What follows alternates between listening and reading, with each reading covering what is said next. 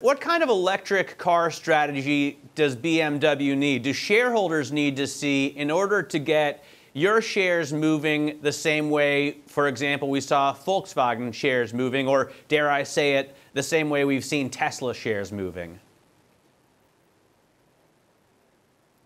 Well, first of all, we make our strategy following customers and markets.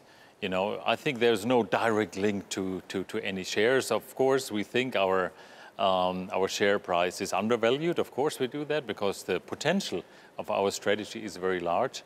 But let's look at these two cars, the i4 and the iX, coming in the same year. We bring the i4 even 3 months forward because there's a large market demand, specifically here in Europe, and but also in the United States and China.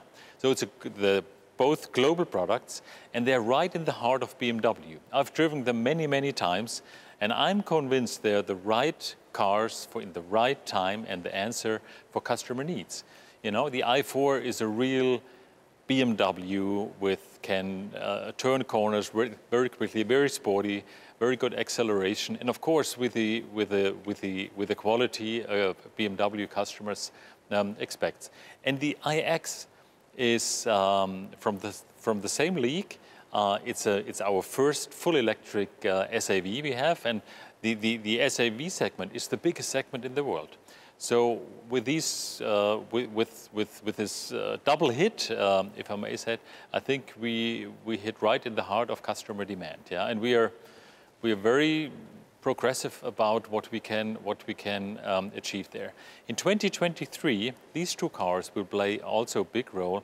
That in 2023 we have 90% of our electric cars, fully electric cars, in all segments, from the very small car segment all the way to the super luxury segment. So these two cars fit into these big volume-rich volume segments. So when I was a kid, we used to call it the ultimate driving machine, of course. And growing up, I had a poster of the M3, I think it was the E36 M3 on my wall, and it's what every kid wanted. Now, the new M3 apparently drives better than anything you've ever built, but the look really divides people. What's up with the giant kidneys, Oliver? You know, BMW's design was always controversial. You know, we had large kidneys, we had small kidneys, we had wide kidneys. And actually, we enjoy that people talk about our new design language we have here. And believe it or not, after a first look at it, most people really love it. And a BMW is not for everybody's taste. But the people who love our cars, specifically the sporty driver cars, like the M3s, M4 drivers, they actually love it. And we now see the car more often in normal traffic.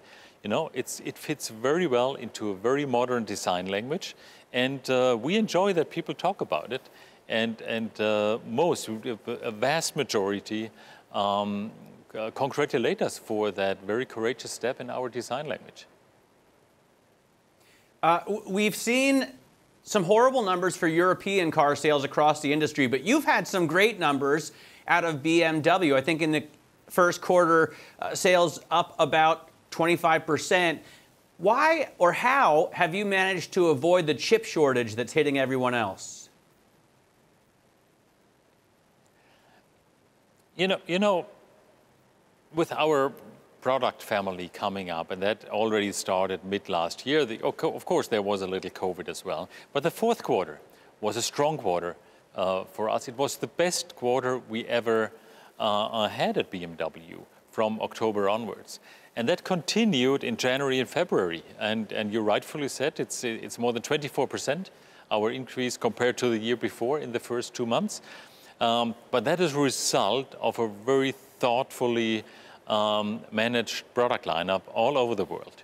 And the chip shortage you mentioned, so far we did not have any factory stoppages. We cannot exclude, of course, that this might not happen in the next couple of weeks or months. We cannot exclude that. But we have a very detailed, very balanced supplier management. And until now, knock on wood, we didn't have any effects. So You know, with this advantage, I wonder why the shares have underperformed almost all of your peers. I keep coming back to this because I was playing with the graph in my Bloomberg. Even if I look at the period since March 23rd, or if I look at the period since you stepped in August of 2019, if I look at a 5-year period, BMW shares continue to underperform Volkswagen, Daimler, General Motors, Stellantis. What can you do as the CEO to help boost that valuation? Well, first of all, look at today. You know, we had a share increase in the European markets today by more than 4%. 4%. I think that's a first step towards a more balanced valuation. And of course, it always depends if you compare share price. When you start, what's your starting point in that comparison? I think in the last year, we increased our share price by more than 100% meanwhile.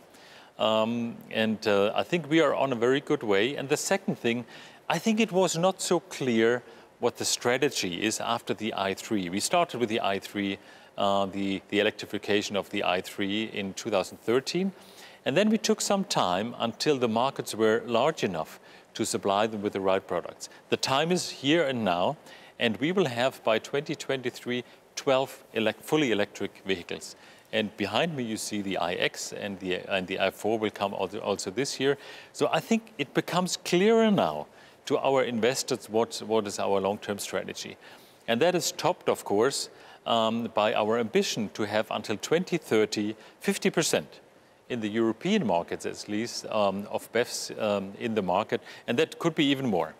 And we built up that flexibility that we could follow the markets, whatever specific markets develop into. We will have, in Europe, we have 27 markets. We will have fast developers and we will have slow developers. But we will be responsive. In 2 years' time, let's just assume there is a market who makes it very difficult for combustion engines to operate. We will be fully capable of making in all segments make a product offering. And I think that this becomes much more clear what our strategy is. And I think the flexibility we invested a lot into comes now into play. And I'm almost sure our investors will recognize what kind of technological strength we have. And our hope is, of course, that this will, in the long run, reflect in a fair share price. Do you think the perception of your electric strategy is the problem? Do you think, you know, Volkswagen comes out with these massive announcements all the time? We're going to invest 30 billion euros in a software unit and hire 10,000 people. We're going to invest 29 billion in battery plants and put 6 around Europe. BMW doesn't seem to slam shareholders with these huge investment headlines. Is that the problem? Well, first of all, already last year we announced that until 2025 we invest more than 30 billion euros into our forward strategy. So it cannot be about figures. But we are adamant that we think that a one propulsion strategy could be very dangerous because the likelihood that 150, 160 markets in a very short period of time, and 1 decade is a very short period of time, will converge fully into one drivetrain is highly unlikely. So flexibility is king. And look at our market figures. We are growing much, much stronger than our competition, with more than 24% in the first 2 months. And look at our performance. And we gave today a positive outlook for the year 2021, despite effects of still COVID coming in, and despite the effects that we might have a chip shortage. Our product strategy is very robust and follows the markets, and I think that is a very unique strategy, and measure us on our results. That's all I can say. Oliver, as we bounce out of this COVID pandemic, what does your demand picture look like, especially for battery electric vehicles? I think Volkswagen is less ambitious now on BEVs in 2021. What does BMW's order book look like for BEVs in 2021? Well, very good, actually. We still have, since more than 8 years, the i3 in the market. We have the Mini BEV in the market. We have now in Europe and China the iX3 in the market. Later this year, we will have the i4, the iX, and that will double actually the volume compared to 2020. So we are, if you might call that bullish, it is bullish that we double our BEV volume this year compared to last year. When I look at all of the major automakers in the world and imagine the motto, think differently, BMW is, to me, the obvious partner for an Apple car. I know that in the past, your predecessor had talked with Tim Cook about it. Would you work with Apple to build a car, or would you rather compete against Apple to build a car? We have a very strong product strategy over 3 brands. Rolls-Royce on the very top. We have Mini on the lower end, and in the middle, this big, strong BMW with a strong product portfolio, which we add now 2025 with a new fully electric architecture we call Neue Klasse. I think we're really strong, and everything else is speculation, and I wouldn't like to comment on that because it's speculation, but not by us. Yeah. What about building software, building your own operating system? I mean, not every car maker is going to have its own operating system. Would you be open to working with others? If not Apple, would you be willing to work with other German car makers to create an operating system that has less costs? Well, the operating system of a car is a complex thing, and right now, with the iX behind me, we are launching the BMW operating system 8. So it's the 8th version, and we have our own operating system. And for these cars, of course, that will lead us in the future, and that is a conglomerate of corporations we have there. Nobody is building all alone one operating system. You will always have partners in there because it's so complex. And of course, the next level of operating system being launched with the Neue Klasse in 2025, we will do that with partners, and we could even imagine that in specific areas of the world, we will regionalize that. And I think it's good advice to partner it, but the control of the overall operating system in a highly complex system of a car, the control of it will be always in BMW hands. You have an electrification strategy now for your major brands. We're going to see it across all of your offerings. And just myself as a motorcycle fan, I'm wondering if we're going to see it on two-wheeled vehicles as well. Do you think BMW Motorrad is going to be building an electric GS? Well, we have the CO4 concept, as you see. We have the city cruiser in the market. We had the K17 many years ago with i3 batteries.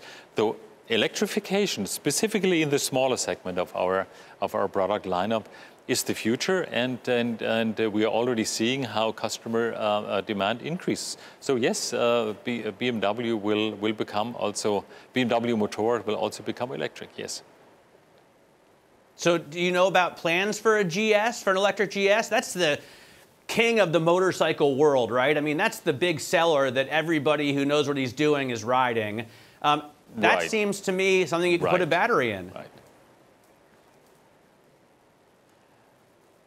That is a specific segment. It's high volume, and it's a traveling motorcycle. We currently don't have plans to specifically electrify that version of type of product because the disadvantages of the electric drivetrain for that specific type of traveling bike is obvious. So we will start from the lower end, and then we will see.